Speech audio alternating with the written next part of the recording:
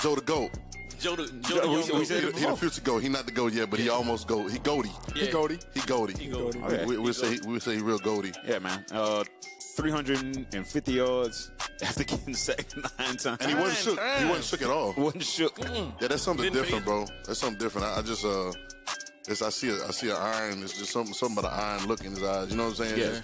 He don't get shook, man. No, he got very steely. Yeah, it's just like even kill, bro. It's almost like and you can't like you're not gonna rattle him. Like Right. I've never seen him rattled in a game any game. I like even the tight ones that he played at LSU with Auburn and Alabama coming back at the end. Like he never flinched. Like right. Yeah, he different. He different for sure, man. He got a lot of weapons out there. Yep.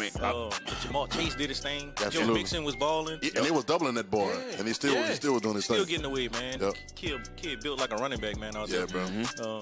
So the offensive line got to do a little better coming up next week. Yeah. They was getting a lot of pressure from the inside. Man, though. I know. So, and you said something too, DM, about the coaching scheme. Yeah, I and think- what you think the coach should do. Yeah, I think they need to do more checkdowns. They need to do more short passes. Need to have somebody waiting as a safety valve. You know, they always do that with the running backs, or sometimes the tight ends, or if you do 2 tight ends.